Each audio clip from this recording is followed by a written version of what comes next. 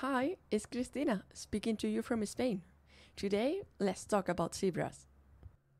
Many people know zebras for their black and white stripes, but if you shave a zebra, it will be all black.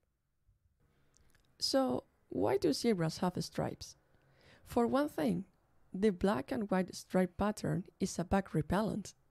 Also, every zebra stripe pattern is unique, like human fingerprints. Zebras protect their families. They form a circle around a family member for protection against predators. And they run in zigzag, so they are harder to catch.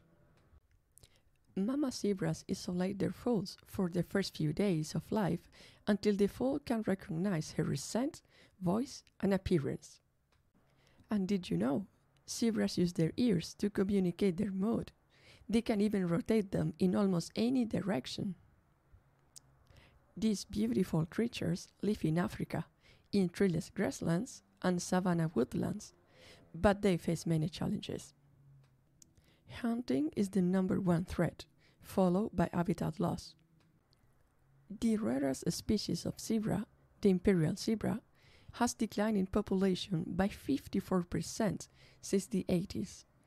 The imperial population today is listed as endangered.